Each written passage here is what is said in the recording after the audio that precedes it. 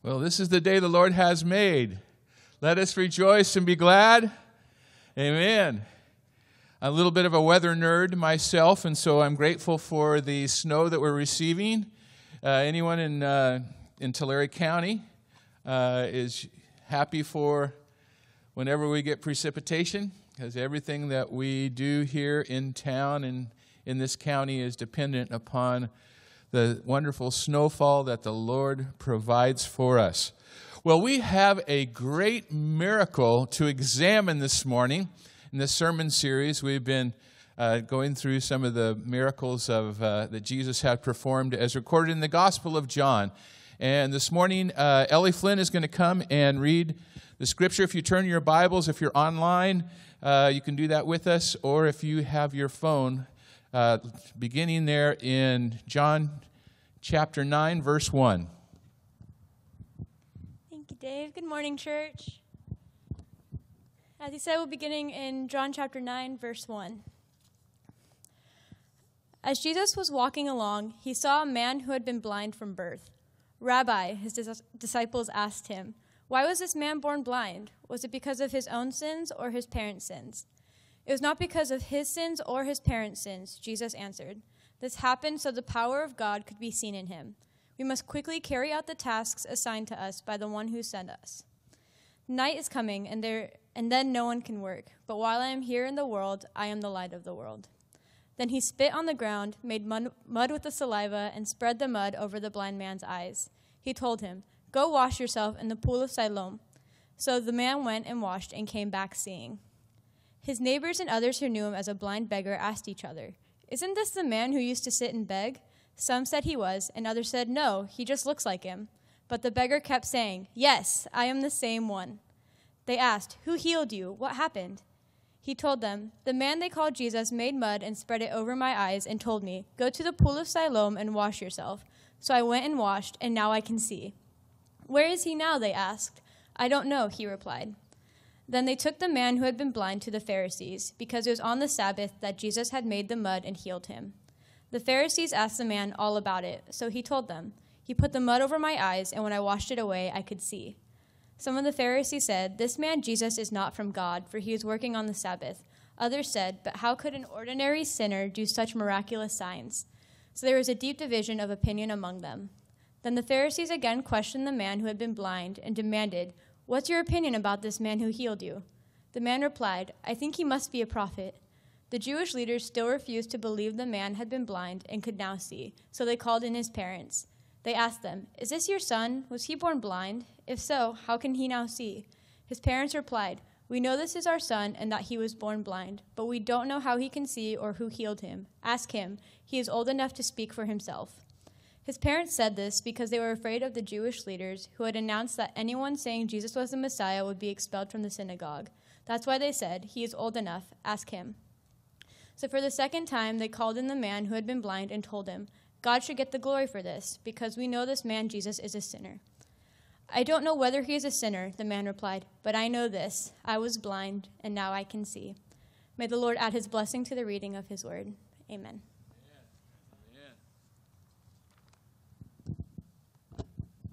Wow. I don't know if this man is a sinner or not, but one thing I know is that I was blind, but now I can see. Amen? Amen. Wow. Hey, if kids have not been dismissed yet to Children's Church, you maybe do so now with Christy Mueller and looks like Patty Hilton. And we thank you for teaching our kids about the same story we're studying this morning. It's interesting, in preparing for this sermon, I noticed that there's one of the observations is that I was kind of surprised how callous the religious leaders are in this story. And as we'll examine, they've kind of emotionally removed themselves from the needs of people around them.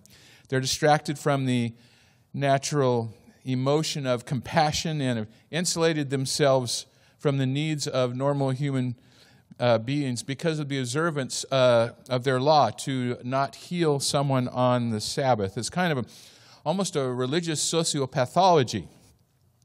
So, Pastor, what is Pathology. What's a sociopath?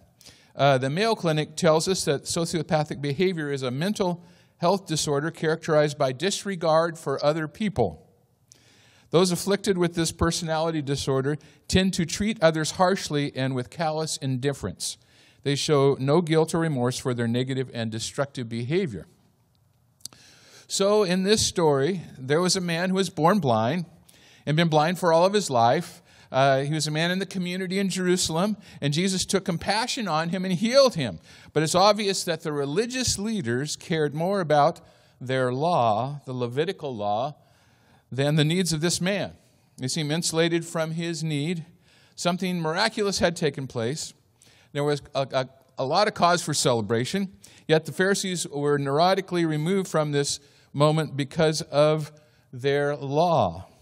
And wow, the Pharisees were so exasperated by this blind beggar at the end of this story that they threw the poor guy out of the synagogue.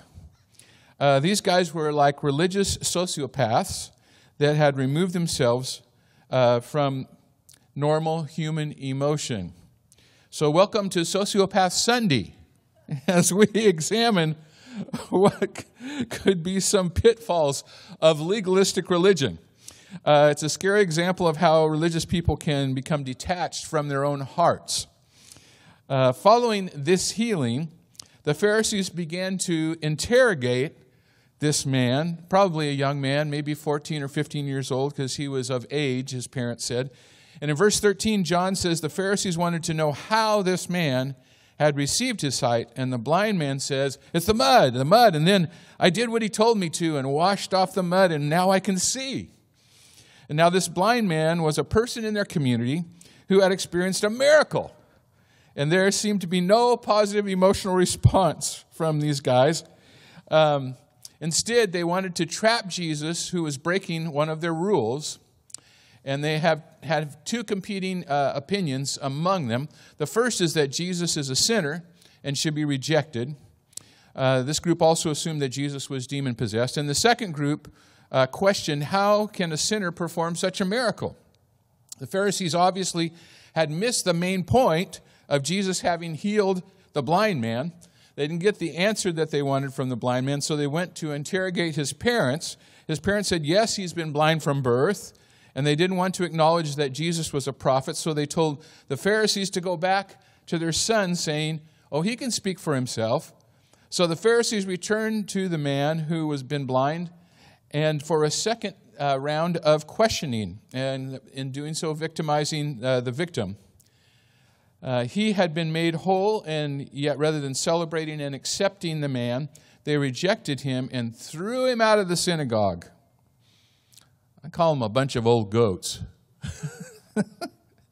About this man's blindness and Pharisaical law, it's absurd, seems to us in this day and age, and it was widely held that suffering, especially in such a physical problem as blindness, was due to sin. But Jesus set them straight, and he said, neither this man nor his parents sinned. Jesus pointed the question away from why is the man blind and moved on to the idea, what can God do in this? He was probably thinking something like, how can I mend his broken body? Or I think I'm going to restore his sight. Or that the work, and it says there in verse 3, so that the work of God might be displayed in him.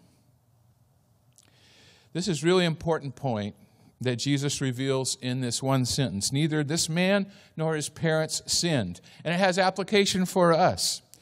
So this is where we need to kind of bear down and focus. Hang with me a little bit. I'm going to go into some Christian theology. Biblical theology is a profound point that most physical ailments are not due to personal sin, nor is disease a byproduct of an angry, retributive God. However, all infirmities have originated because of the fall in man and exist due to the problem of evil in the world. Amen? Yeah. These things cannot be blamed on God, even though many people blame him for natural catastrophes and personal tragedies. But God does not cause cancer or epidemics. All evil things originate from Lucifer and his damning hold on mankind. The whole human race lives with the reality of imperfection and disease. Everyone experiences sickness and less than ideal physical conditions. We're all broken in some way. The handicaps that we live with are simply a matter of degree. Some of us have to wear glasses. Some of us have braces on our teeth. And still others might be dealing with chronic illness. The miracles of Jesus reveal a compassionate God who loves to heal people. During Jesus' ministry on earth, often the best way to find him was to seek out those who were looked down upon. Jesus often sought them out in order to show that God's love for us does not depend on our merits or abilities, much less our outward appearance. In the story, Jesus had previously noticed that the blind man was sitting outside the temple and begging for money, as those with infirmities had no way to make a living and they were considered unclean and they could not enter into the temple. It's kind of the opposite of what we have here. Anybody can walk into our tent that wants to all week long.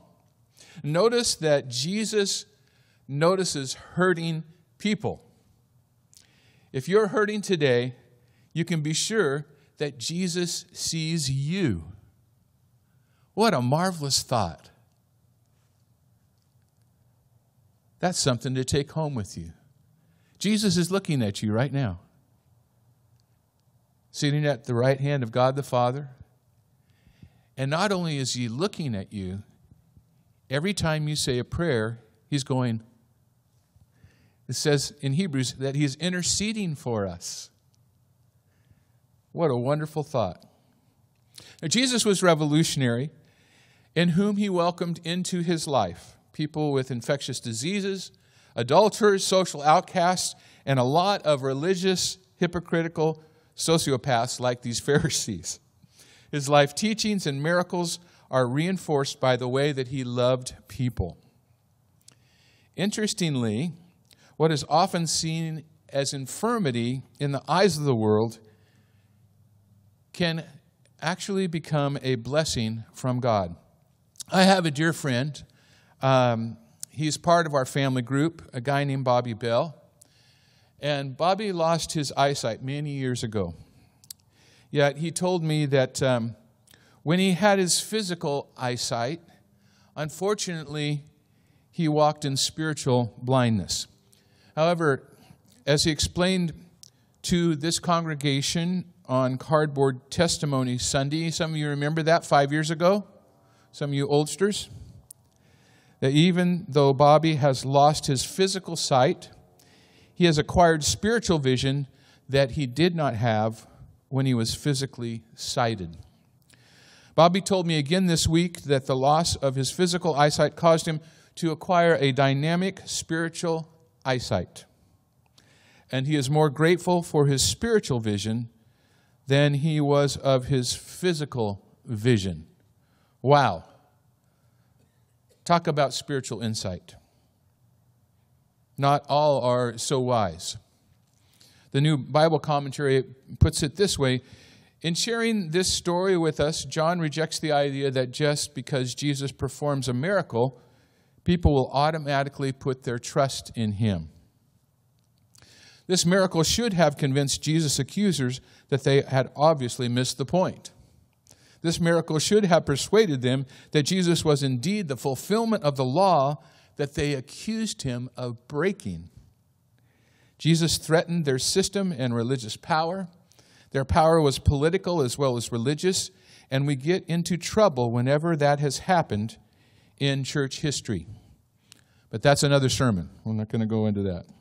Well, are Jesus' miracles enough for you to trust him today and the rest of your life? Perhaps you need for the Lord to heal you of something today. God is still healing people every day all over the world. Isn't that a great thought? Sometimes God heals physically. Think about this is there anyone here that's been healed physically by the Lord? Just raise your hand as a testimony. Thank you, Lord.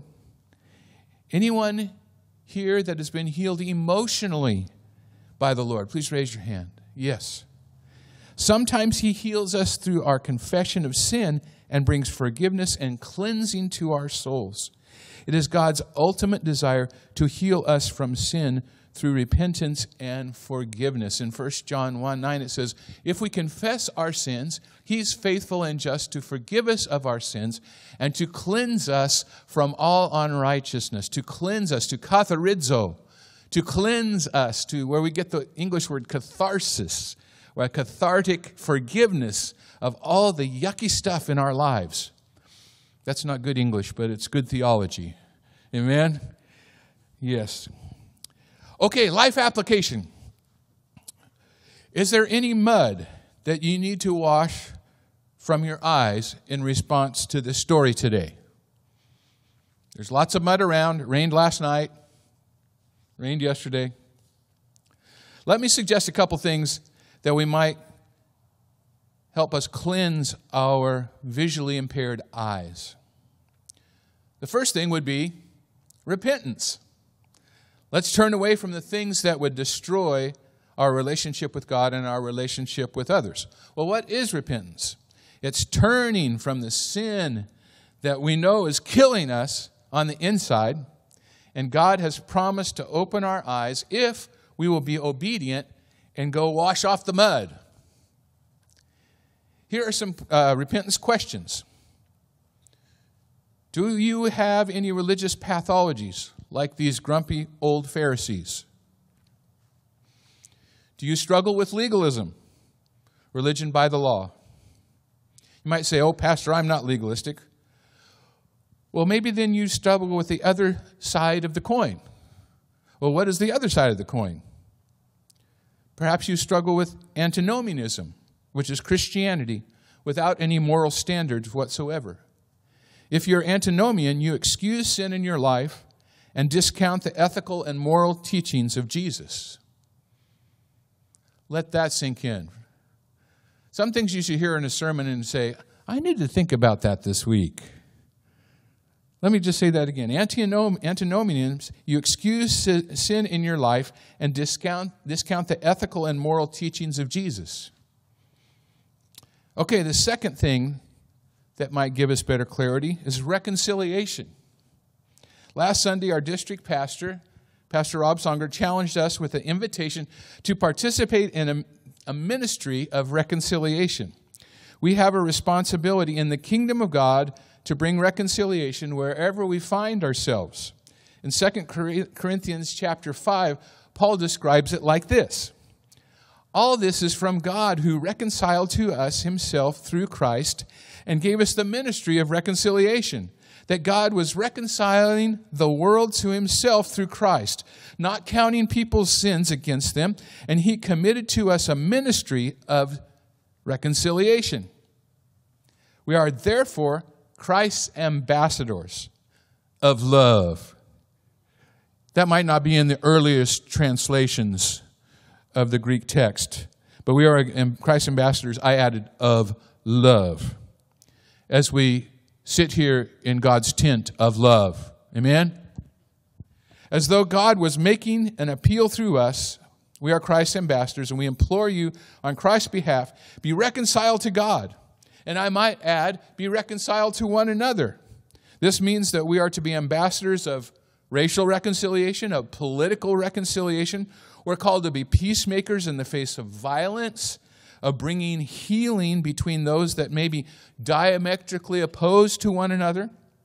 So I ask you, have we placed our political opinion above our priority of the kingdom of God, to be ministers of reconciliation?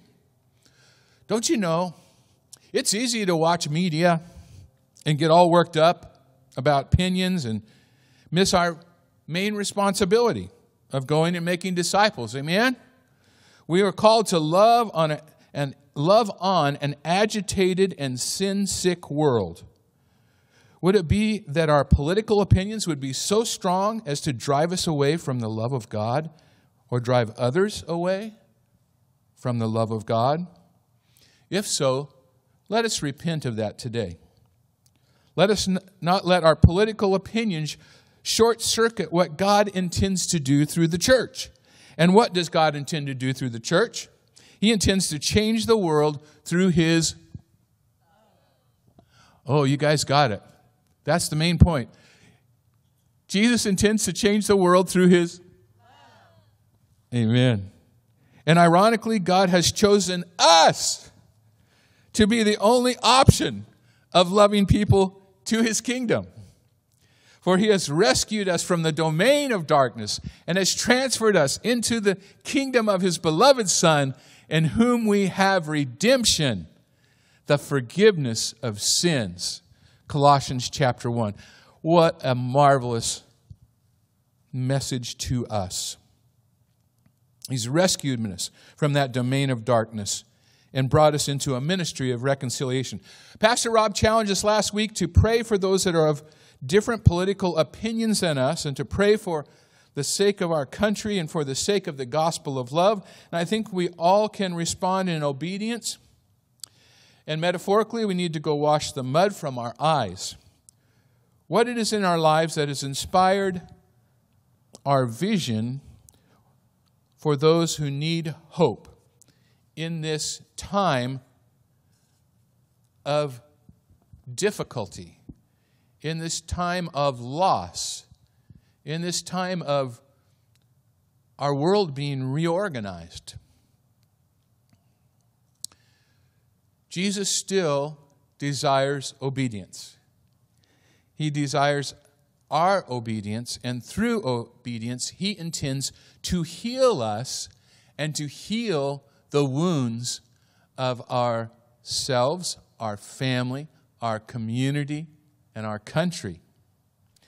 The obvious teaching here is that God is still a God of miracles. He loves to heal. Healing is part of His character, part of who He is. He wants to heal us and to restore our health on every level. Well, thirdly, this sermon, this passage of Scripture can give us a clear vision for the future. He can help cleanse our visually impaired lives. Many of you have been praying that not only would we survive the pandemic, but that it would provide opportunities for us to grow and make many, many disciples of Jesus. I recently received impassioned messages this week from several saints of the church that let me know that they were praying for our church to be reborn out of this pandemic. One of them said, "We don't need another sermon. We just need to get about loving people with the love of Jesus." This certainly resonates with us. Don't you agree? How could it be that God could use something terrible to do something eternally wonderful? It reminds me of what the angel Gabriel said in his proclamation to Mary, the mother of Jesus, as recorded in Luke chapter 1, "With God, all things are possible." So there lies before us a challenge to restore the sight and vision of the church. It is our latest challenge, and we are praying and asking the Lord that He will open the eyes of our hearts to see what it is that He has for us. 3 observations in closing. How will the church look different in the future because of the pandemic? Number 1, online worship is here to stay. Perhaps hundreds are watching or will watch this morning's worship time and be drawn closer to God because of technology and a caring church. More than half of our congregations will be worshiping online with us this morning. Number 2, the church is not a building. To us that are physically here this morning, this is most obvious. Just call me Pastor Obvious. We thank the Lord for this wonderful tent, the tent of God's love.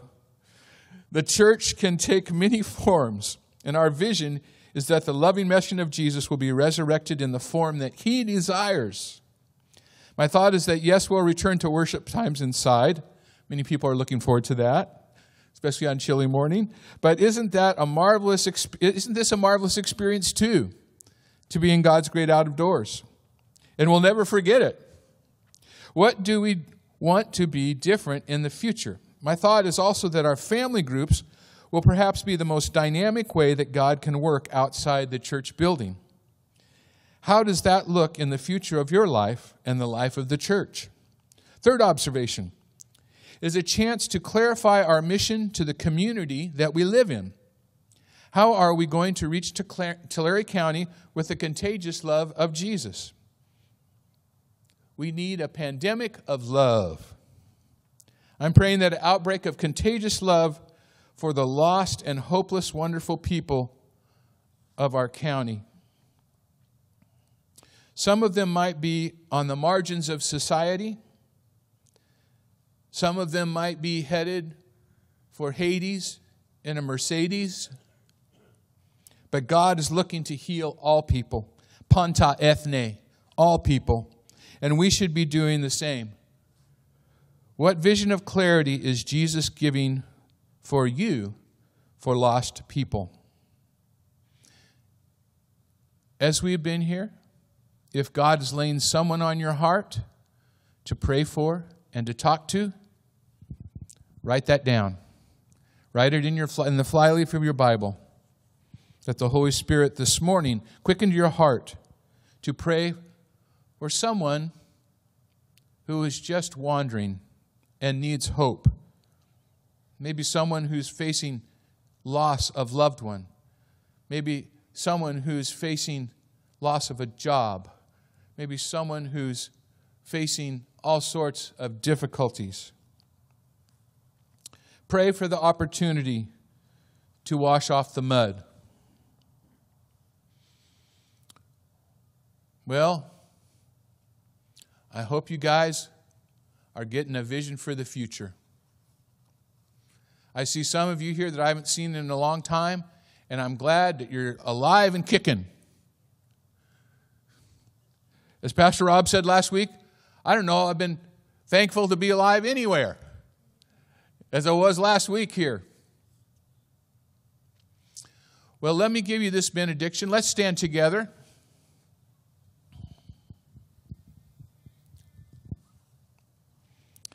Amen.